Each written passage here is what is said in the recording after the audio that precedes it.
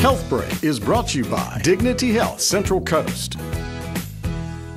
Mammography is a screening tool to help detect breast cancer. Medical Director of Mission Hope Breast Care Center in Santa Maria, Dr. Monica Rocco, explains. The definition of a screening tool is a test that can be done on a mass population to help detect a cancer and save lives. Dr. Rocco recommends getting annual mammograms starting at the age of 40. We are not only saving lives by starting to have mammograms at age 40, we are also saving breasts, we are saving women from having to have chemotherapy, and we are saving money spent on chemotherapy. Because if you can find cancers at an earlier stage, then often women can have surgery, they can have radiation, sometimes they can have anti-estrogen therapy, and they can avoid chemotherapy altogether.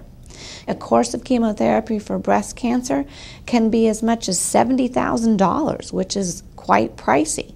And if a woman can be caught in an earlier stage and not need chemotherapy, they can avoid all the side effects of chemotherapy. And there's not a woman on the face of the earth that wouldn't like to avoid chemotherapy, believe me. For more information, visit dignityhealth.org/Central Coast. I'm Kristen Presall. HealthBreak was brought to you by Dignity Health Central Coast.